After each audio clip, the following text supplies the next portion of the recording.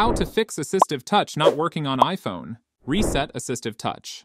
First, open the Settings app on your iPhone. Scroll down and tap on Accessibility option. Scroll down to the Physical and Motor section and click on Touch. Here, look for the Assistive Touch and tap on it. Toggle off the switch next to the Assistive Touch. Wait for some time and re-enable the switch next to the Assistive Touch. After re-enabling the Assistive Touch, then check if the Assistive Touch is working or not. If it is still not working, then adjust Assistive Touch visibility. Open the Settings app on your iPhone. Scroll down and tap on the Accessibility. Again, scroll down to the Physical and Motor section and tap on the Touch option. Look for the option Assistive Touch and tap on it. Find the option Idle Opacity and click on it.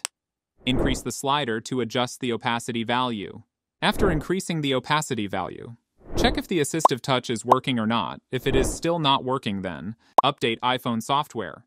Open the Settings app on your phone. Scroll down and tap on General. Look for the option Software Update and click on it. If you have any update, then update the software. Make sure you have the latest iOS software installed on your phone. After updating the software, check if the Assistive Touch is working or not. If it is still not working, then force restart. Press volume up, then quickly press volume down. Hold the side button. Don't slide to power off. Keep holding until the screen goes black and the Apple logo appears. Mention that this won't delete personal data and only reloads the phone's code to fix the issue. After force restart, check if it is working or not. If it is still not working, then reset all settings. Go to the Settings app. Scroll down and tap on General.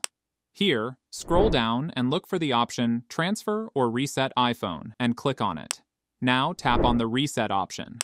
From the menu, select Reset All Settings. Enter your screen time passcode and confirm it. After resetting all the settings, tap on the Assistive Touch, then check if the Assistive Touch is working. You can see the Assistive Touch is working. And that's it.